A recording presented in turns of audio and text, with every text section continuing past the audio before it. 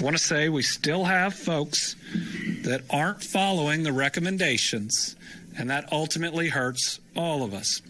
I'm about to do the update today of new cases, but I want to say without identifying which one, we have a positive case today from someone who attended a coronavirus party. And this is the part where I, the person that tell everybody to be calm, have to remain calm myself. Because anyone who goes to something like this may think that they are indestructible, but it's someone else's loved one that they are going to hurt. We are battling for the health and even the lives of our parents and our grandparents. And don't be so callous as to intentionally go to something and expose yourself to something that can kill other people. We ought to be much better than that.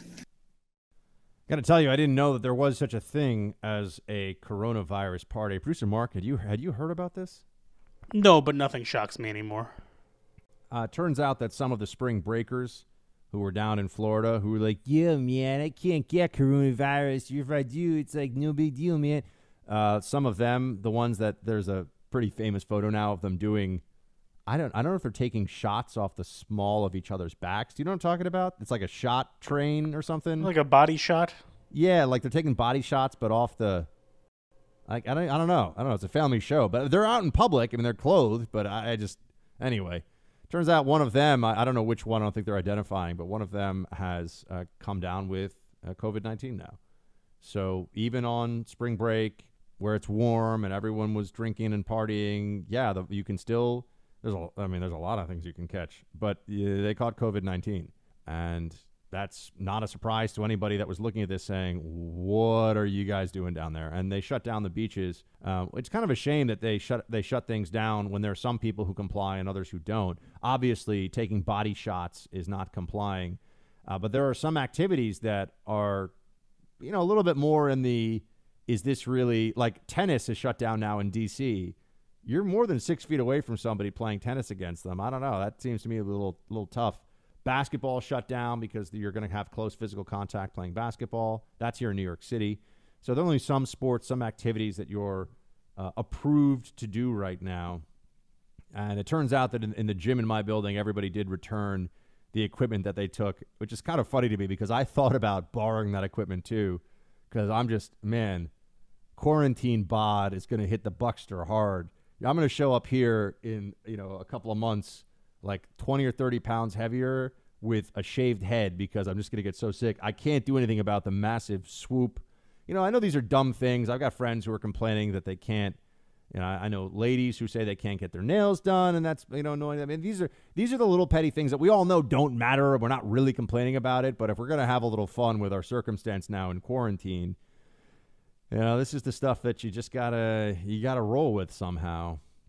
You gotta find a way to take care of yourself in new challenges. I will say that I'm trying to keep my apartment as clean as I possibly can, recognizing that. But you spend so much time in it, I feel like it's easier for things to pile up and get dirty. Plus, I got a little dog running around here, although she's actually quite clean. I'm much messier. The human being is much messier than the canine in this context.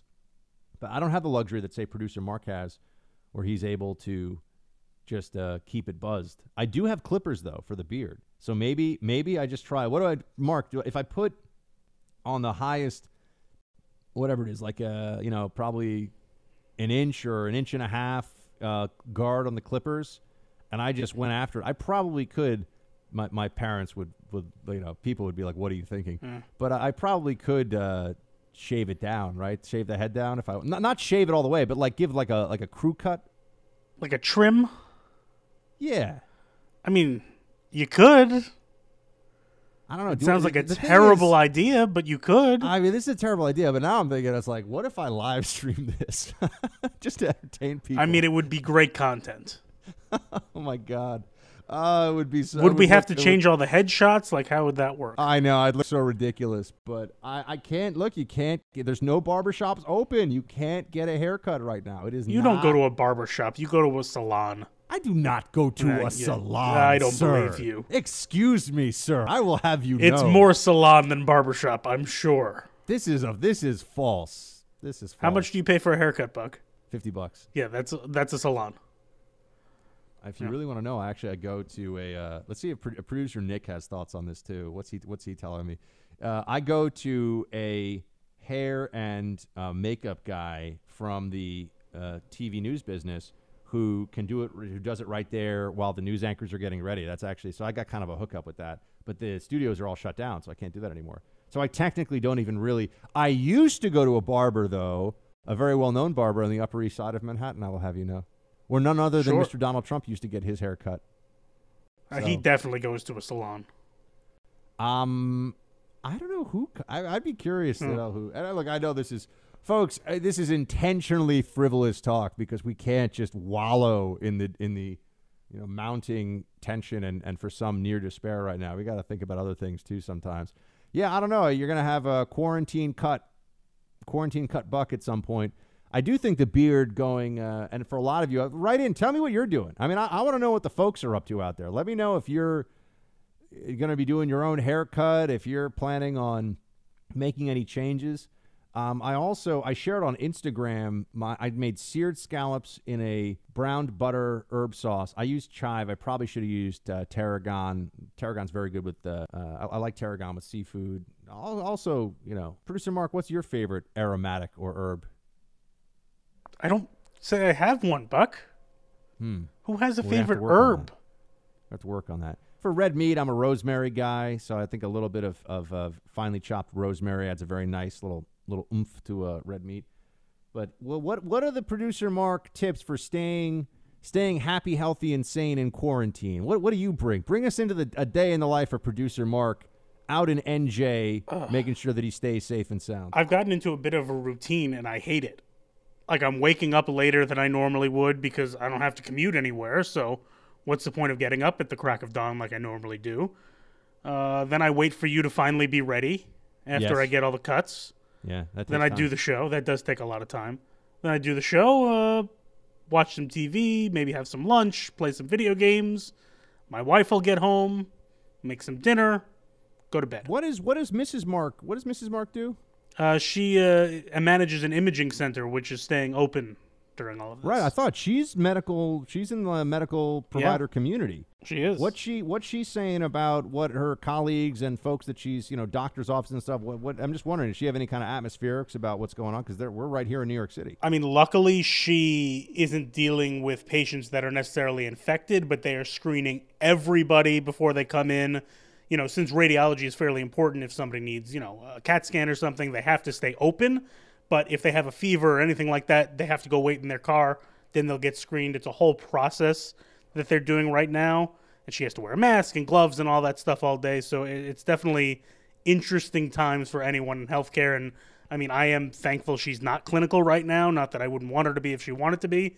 But, my heart goes out to all those people right now that are on the front lines, and my sister-in-law included. I know a lot of nurses. I've spoken to some MDs in the last week who, friends of mine. I have actually a fair number of friends who went to medical school and now they're doctors in practice, and they're worried. They're worried because remember it's all about exposure to the amount of virus. I mean, this stuff is highly complicated and actually isn't even really understood all that well by science. But the amount of viral exposure, the duration of viral exposure, all these things can affect not just whether or not you get infected, but perhaps even the severity of the infection. So, people that are on the front lines as healthcare providers have to be super, super careful about all this stuff. But I said we're gonna enter the how to stay safe and sane in quarantine zone of the show instead of focusing on what can feel pretty bleak sometimes on the other side. Do you guys? What was the show you guys told me you both liked? That I'm going to check it out. It was a Manifest. Manifest. Do you think I would like it? I think you would. And I also did you like Breaking Bad? I loved Breaking Bad. Okay. I thought it might be the best TV show of all time. Yes. So have you seen Ozark? I think it's Jason I like Bateman. Ozark a lot. I think it's kind of a poor man's Breaking Bad, but that doesn't mean it's not. Well, a very it comes good back show. Friday. That's why I'm mentioning it. The new season comes out. No way, Yeah. really? Which is great timing. That is good. That is good timing. I'm gonna binge that this weekend for sure. Also, you haven't seen The Last Kingdom? The Last Kingdom just came out with I think season 4 or maybe 5. which is a great show about the Viking era of expansion. So I got that one going. Does producer Mark have a book he's reading right now? Producer Mark should be reading a lot more, but he's not. Well, I was Mark reading the Mitch Rapp series before. Oh, that's the movie with Tom Cruise in it, right? Yeah, but I read the book. I heard the movie stunk. So. Yeah. Okay, was it pretty good? It is pretty good. Yeah, I'm in the middle of it. He passed away recently, and I actually read a number of his books. I don't remember them at all, but I remember liking them. Was Clive Cussler? Do you know who that guy is? He writes these adventure, kind of like adventure Tom Clancy novels. You know, it's somehow there's always like a Navy SEAL who's traveling to the Sahara Desert or undersea, in the Mariana Trench or whatever. I mean, there's like all these very contrived situations. But I remember reading Clive Cussler. He just passed away, I think maybe a month ago. But I remember reading his books and thinking they're pretty great. Now would be a really good time to dig into some Tom Clancy, some of Michael Crichton's best. Did you ever read Jurassic Park? I didn't. That's something I would like to read, though. That's a great book. Like you will, and the book is better than the movie, which is usually true, right? But you'll appreciate the book, even having seen the movie a bunch of times. The book is just it's just an elevated level from what you have versus, but the movie was good. Unlike Congo, which is another Michael Crichton book that I would recommend to people who are on quarantine lockdown right now. Congo is a great read. It's cool for what it is. The movie is one of the worst movies I've ever seen in my life. Have you ever seen the Congo movie? I have not. It's amazing. People show up. There are these killer gorillas that are white with red eyes. So they're like polar bear gorillas with red eyes that attack people and eat them. And then they try to kill. And then the good guys figure out some laser based on it's horrible. It's like the worst movie I've ever seen. Just your description sounds terrible. Yeah, and it's like the effects are really cheesy. They have a person in a gorilla suit who's speaking using sign language and like a little electronic voice. It's horrible. It's like it's actually so bad that I think maybe it's worth watching just so you could see how bad a movie with a pretty big budget can be. Why not just do CGI gorillas like they do in the King Kong No, movies? it would have been way better. No, this was like late. This was like 95 or 96. Oh, all right. Yeah. So they went with like people in gorilla costumes or gorilla suits or whatever, and it did not really work out well. No, Crichton books are amazing. Clancy books are amazing. Clive Cussler. Read Harry Potter. I never got into who's the client, the Rainmaker, all that like lawyer thriller stuff. John Grisham. I never read a John Grisham book. Maybe now's the time. I think my mother liked those back in the day. I don't remember them. You ever read a Stephen King one? No, I don't like horror, that genre. Oh, I mean a book. I didn't know if that would be something you would give a try to. But yeah, I got plenty of books. But the problem is I have to read so much about coronavirus these days that I feel like reading itself. I might have to get a PlayStation 4 sent to me. I think if we're going to be on lockdown, I have one already. FIFA, my Call of Duty skills will become legendary. Just give it time. Can we get to roll call, producer Mark? How about we do that?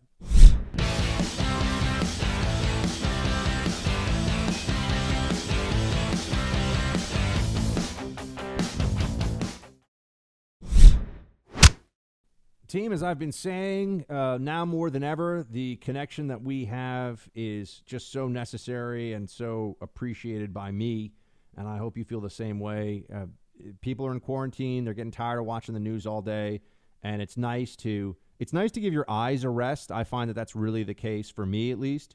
And so listening to things, it still allows you to cook dinner, clean up a little bit, do a little bit of admin work, or I don't know, do a puzzle, whatever you've got going on. Listening but not watching can give your eyes a little bit of a rest sometimes. So that's my pitch for podcasting. And if you have a friend who is in quarantine right now, which, I mean, a third of the country is in quarantine, please do say, hey, just send them. You can send them the Buck Sexton Show in an email, a text message. It's on the Apple Store. It's in the Apple Store, as we know, under podcasts, also on the iHeartRadio app, Spotify. Any of you who have Spotify, you can not just listen to the show yourself, but you can just say, hey, and you share it with a friend of yours. So you are the one spreading the word about this show, and I mean it from the bottom of my heart. I really do appreciate it every day. And it's an honor to have such an amazing audience as I do. So, all right. With that, we'll get to a roll call, facebook.com/Buck Sexton, in case you didn't know, or our email address. And I would love, and tell me, write roll call, roll call first timer, or roll call, I don't know. We'll think of something cool for people that are, I guess first timers. That's the word that comes to mind. But I'd love to hear from some people that they haven't written in before, and they're just saying, and you can. Producer Mark loves the 2 or 3 line roll call messages. Don't think that those are not welcome. I mean, the slightly longer ones are fine too. But we love, 3, 4 lines. Hey, what's up? Here's my question, or here's my thought. Shields high. That's great. It doesn't have to be a book that you write. It could take you 15 seconds to do this, but we'd love to hear from as many of you as possible. And we're going to get to a lot of this. Also, I did another Facebook Live yesterday. So if you want, that's on facebook.com/Buck Sexton. And you can join me on that whenever you like. I'll let you know when we're going to do the next one. It depends on what Tallulah is up for, because she can be very, very snooty about doing Facebook Live. She's like, this is not a good angle for me. Where's my hair and makeup people? I'm her hair and makeup people. Just got to make sure she's clean. All right. Joe. Hey, Buck. Love your show. I've recently added it to my daily podcast regimen. Yesterday, you were thanking people who still show up to work and keep our country moving. As a proud postal employee and a staunch conservative, a rare thing I know, I would like to say no thanks needed. I love my job of 26 years and appreciate the living it has provided. All I would like to ask is, when this is over, can people lay off the privatization talk? I think there are things the post office can do in these times of crisis, especially publicly held. During 9/11 and the anthrax crisis, people showed up to their job when we really didn't know how widespread of an attack it was. And today we have people at window counters facing people every day that are at high risk. It seems like when times are good and no crisis, we're an easy punching bag for some. Shields high. Thank you for all you do. Joe, a very well made and very appreciated point here. First of all, I know you're saying no thanks needed, but we are thanking you. And it would really add to everyone's anxiety and feelings of dread if they knew that they weren't able to get mail, or if mail was, dramatically delayed and you couldn't get bills, you couldn't get packages. And so people are so used. I do most of my personal shopping. I'd say I do 90% of my personal shopping virtually. Going into a store, I'm talking about pre-pandemic. Going into a store or something, I rarely do. The only exception is for food and drugstores if I need something quickly. But other than that, I shop on. I get my books, I get my clothing, I get anything I need for the home online. I really don't mess around with a lot of in-person stuff. So that means that we need a delivery system, and that's the post office is a big part of that. So thank you, sir, for what you're doing.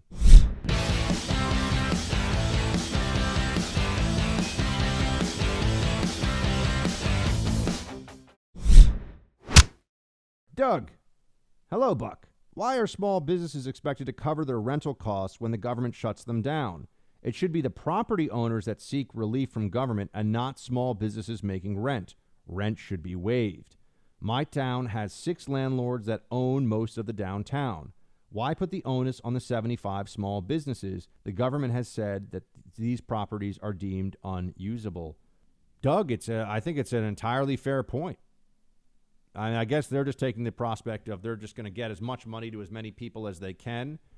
But, I know that the property owners in some cases would say, look, we have very large, mortgage payments and service payments to meet. And if no one gives us rent, we're going to have problems too.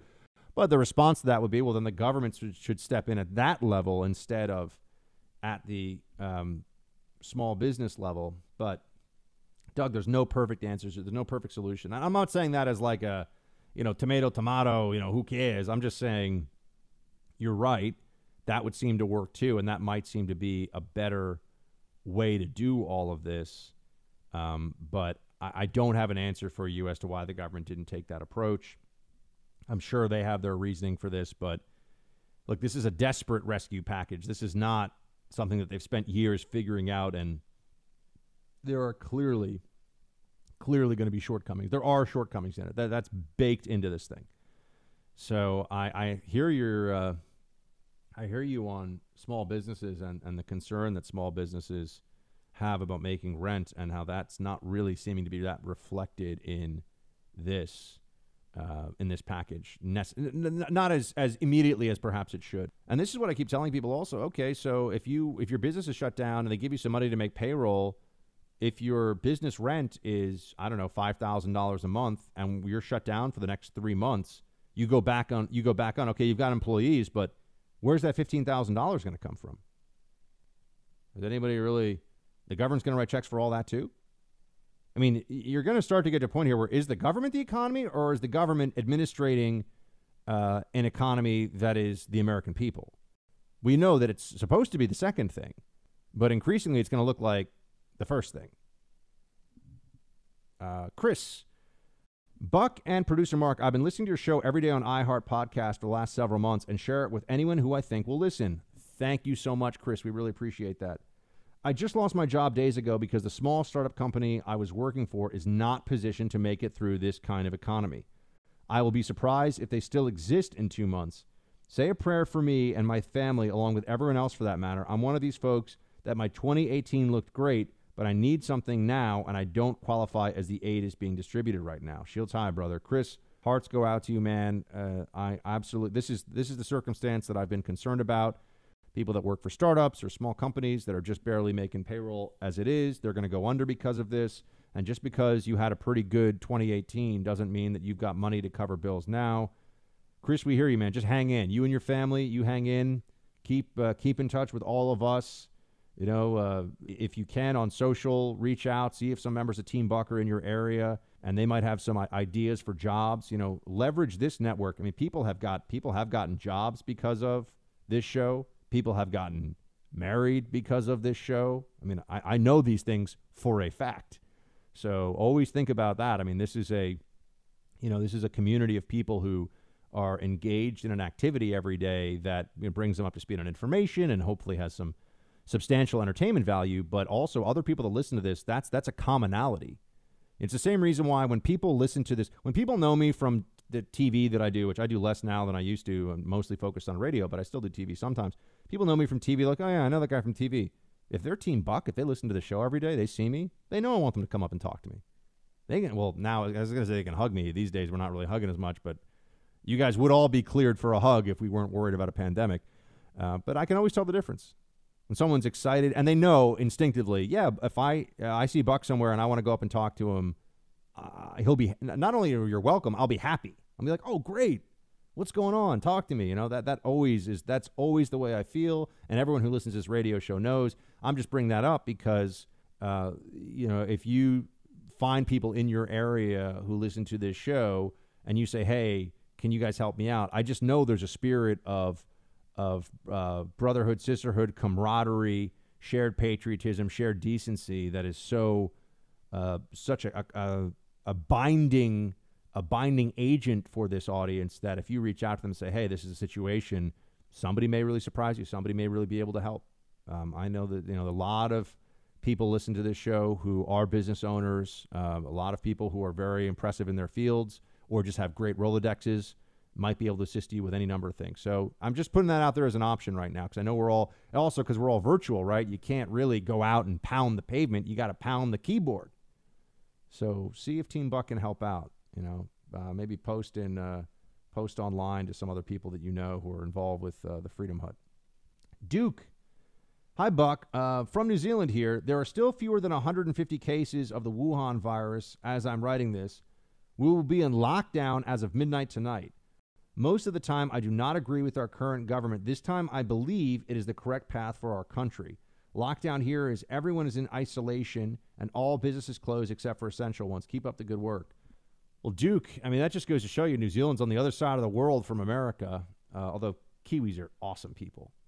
Kiwis, Aussies, I think my get-along ratio with Kiwis and Aussies is like plus 90% in general. Am I going to say it's probably higher than Americans because of all the libs that I have to deal with? I'm just saying. Kiwis and Aussies are just like, politics, whatever. They don't really care. So at least the ones that I've met. But anyway, back to what you're saying here, Duke. I think the lockdown situation, I don't see a way around it, at least in the short term. You've got to at least get your health capacity up in all these different countries to try to fight this. India is now increasingly on lockdown. India also has shut us off from our flow of chloroquine pharmaceuticals from them. Folks, for years and years, a lot of people, Trump was one of the biggest voices on this before he was president, warning about we need domestic manufacturing. This is a national security issue. We need access to, domestic energy. We can't rely on foreign partners for critical country and life-sustaining needs. And now we are in the situation that people who were making that case were trying to raise to our attention. Sure enough, we got problems, right? Because we don't have manufacturing. Now, look, Bayer, I think down in, I forget where, I think it's in one of the Carolinas, but Bayer's ramping up production of chloroquine. There's some information today about, and I wanted to tell you about the good news, and I know that I forgot about that. There's some indication from one study that chloroquine doesn't really do all that much, but it's not an official study, so who knows? We just don't know yet, so we're in a wait and see. The official line right now from me to all of you is we are in wait and see on chloroquine, and we are hopeful. That's where we are.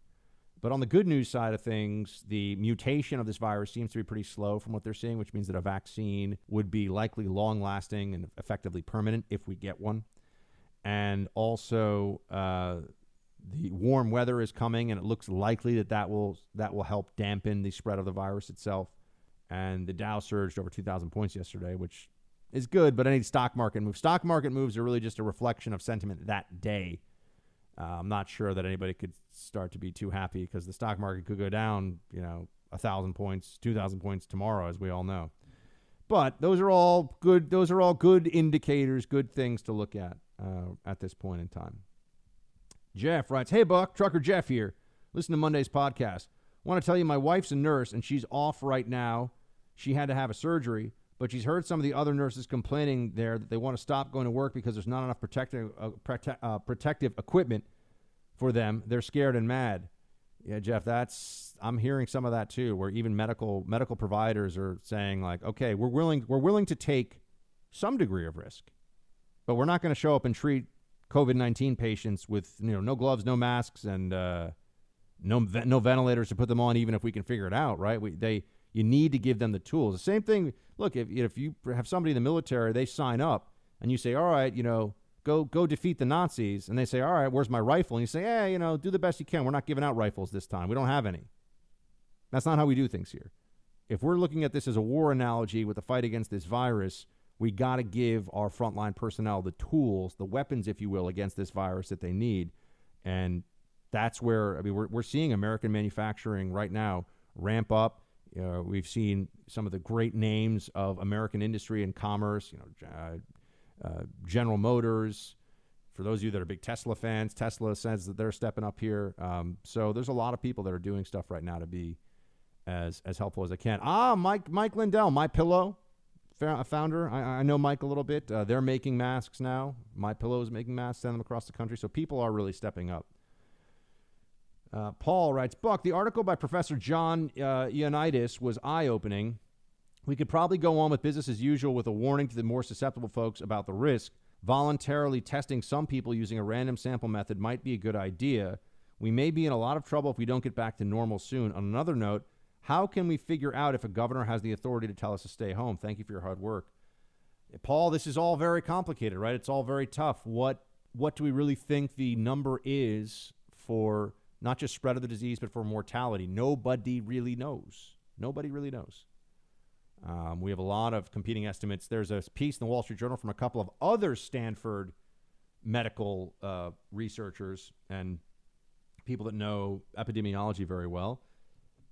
And they're saying that based on the data that we have, it is likely, this is according to a Wall Street Journal editorial, so this is on the opinion pages, but they're saying that it is probably, if you look at all the infections and then the number of people that have died from this, it's probably orders of magnitude less lethal than what we were.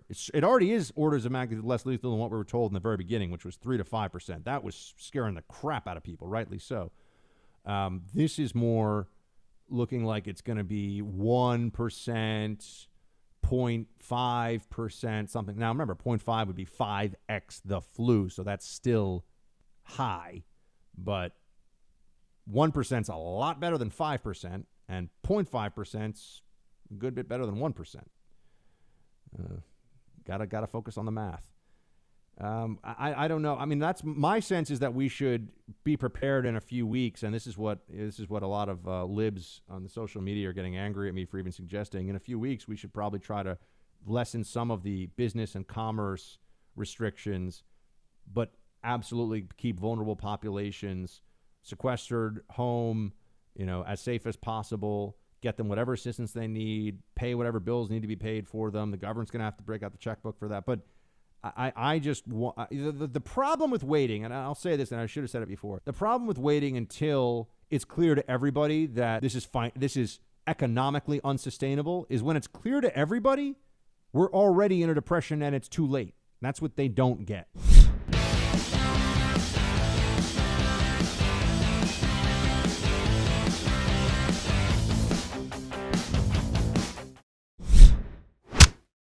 All right, more roll call here with Katie kicking us off. Hey, Buck, I totally agree with you. When they said flatten the curve, I knew it would also widen the curve. This might keep facilities from being too crowded, but it never guarantees that people will not get the virus eventually. I don't understand the long-term goal or plan. Yeah, this is the concern that a lot of us have. I understand. If you overwhelm the health facilities, you'll have people dying in larger numbers because they can't get any care. Fine. So that's why I've said 15 days. I get it. But we also need to understand that there is no total safety from this virus if we're interacting in society at all. And it's not possible to have no interaction in society and maintain our economic people. I say economic system, and there's this tendency to think stock market, 401k. This is what the libs keep yelling. People that are rich want to stay.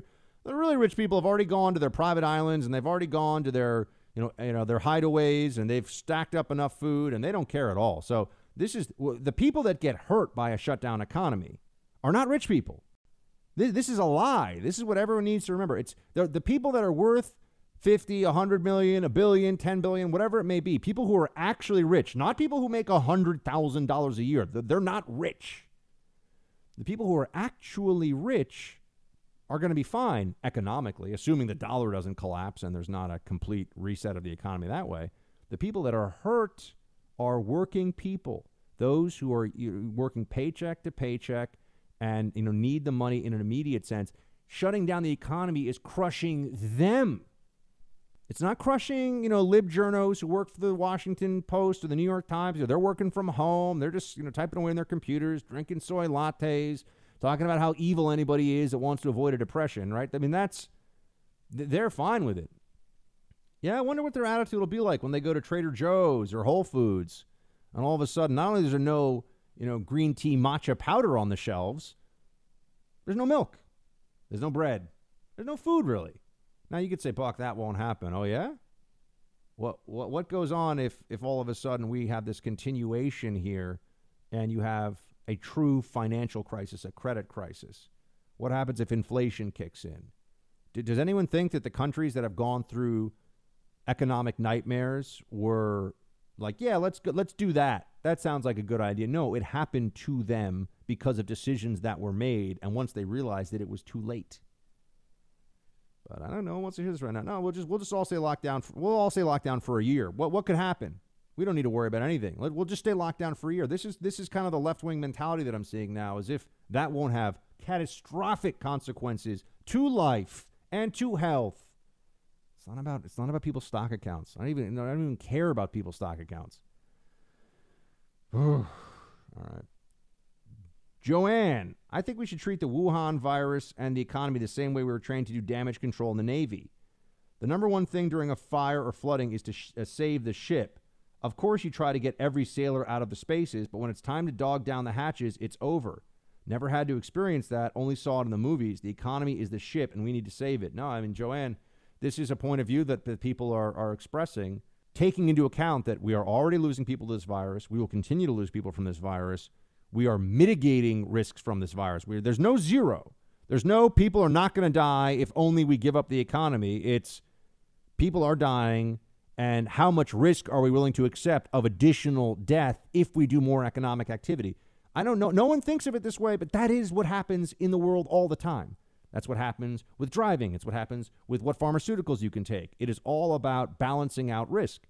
The government does not promise anyone a zero-risk existence. Does not promise anyone zero risk to their health. It can't. And so government policy can't be made on if it saves just one life.